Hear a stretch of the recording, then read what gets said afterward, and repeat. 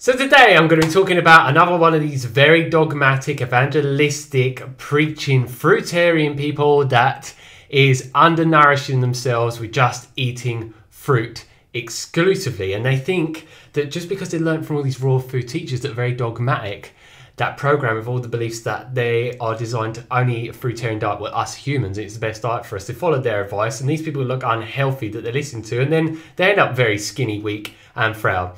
And this person is known as James D'Angelo. You can see he tried actually adding me as a friend. I haven't accepted friend requests for years and years and years unless I meet people personally. A lot of people add me through YouTube, so that's where he would have added me from. As you can see, he is heavily into this fruit-based lifestyle that so many people think that's good for them, when in fact it is not whatsoever. So what we're going to do is first respond to this video, and as you can see, he has got a little bit of muscle, but oh my god, again, a person that looks like they're so emaciated and wasting away, just like Raw Bliss. If you haven't seen the video where I talk about him, he's even skinnier than him. I'll put a link for it up above. I did a critique on his what he eats in a day video. But yeah, this person believes that the diet's good for him. So let's listen to this video together and see what he has to say. Hey everyone, just making an update of how I look right now. I like to make these updates just to know how my body's changing. I'm fascinated by it. And if you notice in his voice, he sounds like he's slurring, and if he's drunk, it's probably from all the fermentation of all that fruit that he's eating. This is after almost a year of only eating fruits, pretty much very low fat fruits, and after a week-long fast as well. But now it's several weeks after the fast.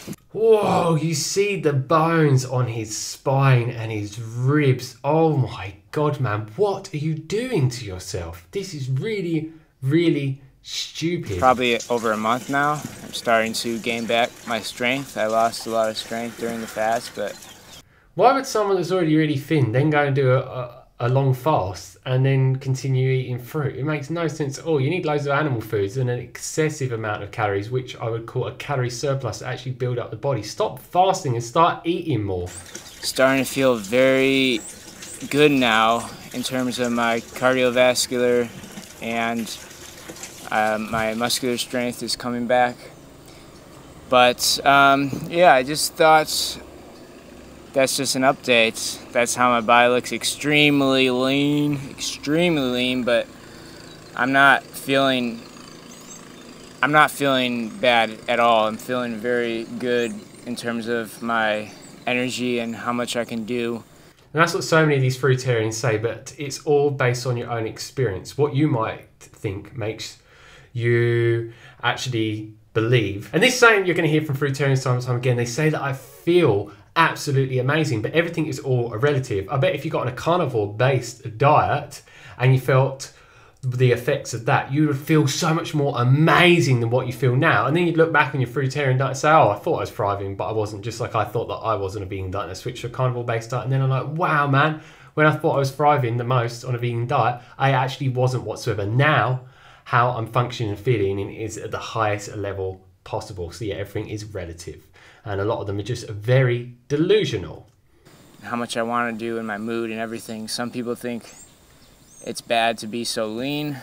Yes, it is so bad to be lean. It's called sarcopenia, which is not good for anyone in any way, shape, or form. But I definitely am able to gain strength and endurance. So I'm excited to see how my body changes in the future. You don't look like you have strength for endurance at all. I think it's all in your head. And if you used to actually try and train alongside me, you'd not be able to keep up at all. Yeah, this is just for anyone who's interested to see what kind of happens to the body after long periods on only fruit and fasting.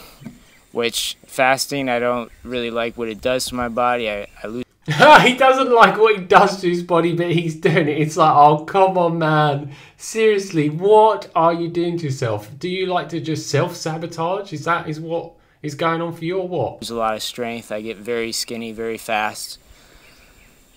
But who knows what's happening to the body in the long term? It is damaging your health in the long term and making you waste away. And you say you might feel good, but to be honest, if you continue doing this, you are just going to disappear into the abyss. I'm just excited to see the changes. And yeah, I think fasting is beneficial, but you will get weak, you will lose weight. I've done a lot of fasting, but I don't do it when I'm already very, very thin, except for when I was on a fruit-based diet and I had this thing in my mind where it's like, you just need to detox and cleanse all the time because all symptoms are due to toxicity and you just need to detox more, which is programming from teachers such as Dr. Robert Moss. And it's like so many Fruitarians had that same mindset as well. But then you wake up one day and then you start to realize that it's all BS. And then I've done fasting without the Fruitarian diet combined to make sure I eat a lot and don't fast longer than my body needs to so it wastes away. And I've actually been able to keep my muscle mass and a healthy optimal body fat percentage. But these people going to extreme, they don't need to fast and they're forcing their body to fast when it's not necessary. Especially if you're new to it, maybe people who've done it more don't have this same experience as I have. But yeah, on a fruit lifestyle, if you do it long term, low fat, especially if you're a male, I think it's inevitable that you will lose most of your body fat. Yes, because you're not eating enough calories, you're not getting enough protein to give you optimal nitrogen balance, which is key for growing your muscles and maintaining muscle mass. And you're not getting enough fat because you're eating super high carb fruits. And guess what? Fats give you essential fatty acids. They're called essential for a reason because your body doesn't produce them. And guess what they do? They optimize your hormone production, which your physique looks like your testosterone levels are very, very low. And overall, it looks like your whole hormone production is completely messed up due to being on this ridiculous diet and then doing loads of fasting. You definitely won't lose muscle unless you stop eating like I did. You look at all his other videos, he's still skinny in every single video, even when he's not fasting. So this is just complete load of garbage that he's saying. Like I said, he's just very delusional. But I've definitely been able to gain muscle back, and the most minimal amount of muscle that's hardly noticeable at all. Yeah, improve my strength and endurance on this way of living. It's actually the best endurance I've ever had in many years. But what is your baseline? You probably already, prior to where you're at now, didn't have a very high level of endurance. Unlike a lot of people out there that train for endurance, I bet your endurance is actually really not that good at all. But again, it's all relative. You may be better than you was before, but it doesn't mean you do have a good level of endurance now. I do much hiking. I do a lot of hiking and working outside in nature, being outside, walking around, just being around nature in general. So, yeah, that's been my experience. It's a beautiful sunny day today. So I'm gonna go out and get some more of this amazing sunlight and nature. So I'll see y'all later. So now we are going to go on to the Fruitarian diet. How much do you need? So he's giving people advice on how much fruit you need to be eating. So let's see, is he actually eating enough fruit to actually give him optimal body fat percentage and fat? And as you can see here, he does have definitely some more fat here, but he doesn't look like he's gained much muscle at all after the fast, and he's kept eating consistently after this. He still looks very skinny, weak and frail. How much food do I eat as someone that only eats fruit? And again, very slurred speech. Man, are you drinking alcohol, or is that alcohol being created by all that fermentation from all that fruit you're eating in copious amounts? It changes, and I don't really know. It's not something I pay attention to so much, like I need to eat this amount. I really just go by my feeling. And your feeling is very wrong, because look at what it's doing to your mental health and your physical health and your body as a whole. It's not good. In my stomach, really. A lot of times my stomach will tell me how much I need to eat, because my stomach will just be like, dude, I'm full. That's enough. That's enough. I don't want any more. Like, that's enough. And that's what happens when you do so much fasting and calorie restriction for so long.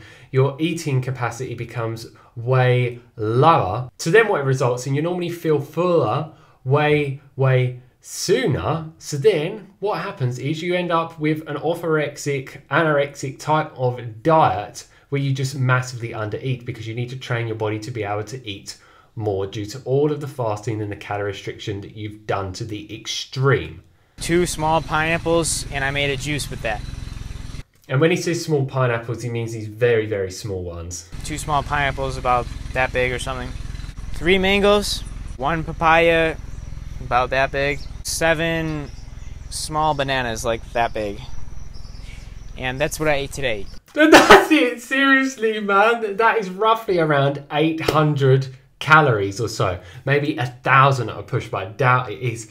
It's like, oh my God, that's the amount of calories like a 6-year-old needs. And you're like meant to be a full-grown man. Like, what are you doing to yourself? So I really listen to my body. I don't believe I know more than my body. I don't believe my body is just like this thing that I need to control. He's not very in tune with his body. He thinks he is, but oh my God, this person. I need to listen to my body. I need to listen to it. I need to be obedient to it. A lot of times people want to be in control over their body, and it really causes them a lot of issues. And what can happen is with doing a lot of fasting, which I'm not anti-fasting at all, it's a very good thing. There's a lot of science behind it, but there's a lot of people do it in very unhealthy ways. But if you keep doing it so often with massive calorie restriction, you are just training your body to not really get hungry. I've done this before in the past, and you pretty much never feel hunger. So then you're like, oh, I just hardly ever eat, and I fast loads more. And you think you're in tune with your body, but you're actually not. As I found once I got off this stupid vegan diet and started eating animal-based foods, now I'm in tune with my body and I eat the foods that actually nourish me and stop me from deteriorating and make me thrive and have the optimal body fat percentage and muscle mass as much as I possibly can get from eating this way. But I want my body to control me, because my body it's intelligent. Like it knows everything. You want your body to control you? That makes no sense. It doesn't control you. It just does what it naturally does without you even thinking. And we ignore our bodies way too often. We ignore our bodies. And you're ignoring yours by doing these stupid things to make you turn into an in real life Jack skeleton. But if we really just tap into our bodies and our feeling, like what's actually going on in my body, I guess that's why meditation can be so beneficial, because you're like, okay, what am I actually feeling? Let me actually really feel these sensations. Let's just like be still. And oh, I have some pressure there. Oh, I have some pressure here. Oh, I have something uncomfortable going on in my chest. And then you're able to tell what's going on. And as you eat, you can really meditate on how you feel before and after, and how you're feeling while you're eating. It's like an eating meditation. It's really beneficial, especially if you're new to getting comfortable listening to your body. It's really beneficial just to like meditate while you're eating, like feel every sensation.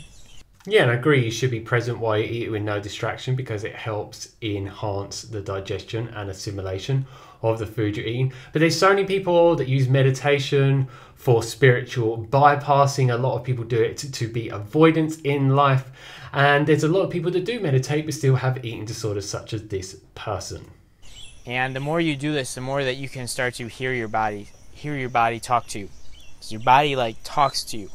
I think your body is talking to you. It's screaming out saying, please feed me, stop making me fast. I know that sounds kind of weird, but it's not that weird. Your body tells you almost immediately if you are done eating, like, I'm done, I don't want it anymore. It's almost like immediate, but a lot of times our brain's like, no, we gotta finish. We got this whole bowl of food. We gotta finish this food. What if we leave a little bit left? So no, what are we gonna do? Or we'll be like, I'm not eating now. I am fasting. I am fasting right now. I cannot eat. But your body's like, dude, I need some food. I'm fasting. Shut up. Shut up. Yeah, see, you're even experienced that with fasting. Your body's saying, give me food, and you haven't been listening to it, and you're just forcing it. You're controlling it and not listening to it. I'm fasting. So yeah, you don't really want to be doing that sort of thing. Seems you're doing it. You want to be taking these signals from your body and respecting them, and then you'll figure out how much food you need to eat. Don't listen to people that say that you need X amount of calories a day, whether it's an excessive amount or very little amounts. You need a certain amount of calories every day to maintain a healthy amount of body weight, which you're not doing at all. Don't listen to that, because you need to listen to your body. And everyone says that, and that's one of the excuses a lot of people have for eating all sorts of weird different ways. And then a lot of these fruitarians like you have excuses that, oh, the reason why I'm so skinny is because I'm detoxifying so much and I'm so toxic and this is just how we're naturally meant to look and so on. It's like, come on, man. A lot of what he's saying, it just doesn't make any sense whatsoever. There's no science to back it up. A lot of it's delusions, and a lot of it's just like dogma that's been programmed within his mind. I mean, but it's one of the main reasons why I continue to do what I do, is just by listening to my body. I got into this because of listening to my body. I got into this. Well, listening to your body has not done you any good whatsoever from what we can see here right now. Because that's the way that my body led me, and it continues to lead me, and it's just, nowadays, it's just leading me towards eating sweet fruits. Your body did not lead you from whatever diet you was eating before to a fruit-based diet. It was your head that made those choices and learned the information and got itself programmed from all of these stupid raw food and fruitarian teachers out there that know nothing whatsoever on nutrition. Anytime that I go outside of that, anytime I maybe eat like a fatty food or fatty fruits like avocados, my body is just a lot of times is just saying, no, man, I don't want that. No. Because you've avoided it for so long, your body is not used to it, and you've got a lot of programming in your mind where you think fats are bad, because this is what so many fruitarians think. And then it can affect them in a negative way and not make them feel good. And they say, well, it's because that is bad. It's like, well, if you have a certain mindset around something, it doesn't matter how pure and good it is for you, it will affect you in a negative way. And I used to be like this when I was on a fruitarian diet. I thought fats were the root of all evil with foods. And it doesn't satisfy me. It makes me feel less calm and peaceful and still inside my body.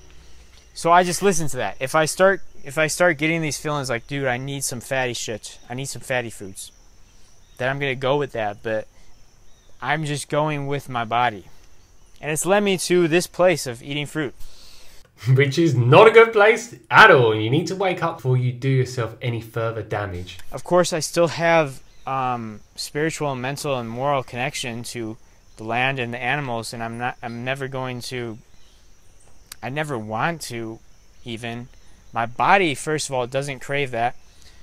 But additionally, I don't want to go against my spiritual feelings as well. I do have bodily feelings and spiritual feelings. But your body really should lead you in the right direction. And when I started to massively deteriorate on a fruitarian diet and then a vegan diet, I was not very in tune with my body, and I thought that a plant-based diet was the best for me. And I wasn't drawn to the animal foods pretty much whatsoever, but I learned a lot of information on it based on science, knew that I was lacking certain things on the diet, so started incorporating the right animal foods, the highest quality ones possible, and guess what? My issues started to go away, and then my body started desiring it. But because I hadn't had it for years and years and years, of course my body's not going to crave it, because I managed to eliminate the desire for those foods out of my body for so long, so it's not going to keep wanting me to go and eat it. If your body's leading you in a wrong direction, it's probably not your true signals of your body. It's probably the addictions.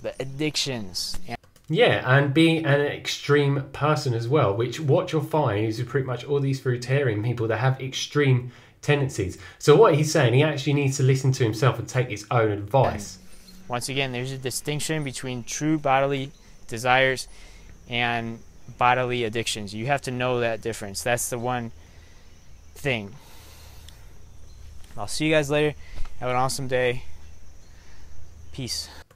And yeah, this is what you see with these people time and time again. They are just so blinded by all of the things that they believe to be good for people. And then they're being very dangerous by sharing this on social media. And a lot of people that haven't got the best internal navigation system and they just believe what anyone says, follow along with what they share with their dietary recommendations, and then it gets them to waste away as well. It's not good at all. So yeah, if you want to check out this channel and this person, There'll be a link down below for his channel. Very interesting person to say the least. Has a lot of crazy ideas with diet and life. But yeah, it's the end of the video. If you have any questions, leave them down below. Don't forget to like, share and subscribe to receive a lot more videos from me on a regular basis. So as always, stay happy and enjoy the rest of your day. Peace.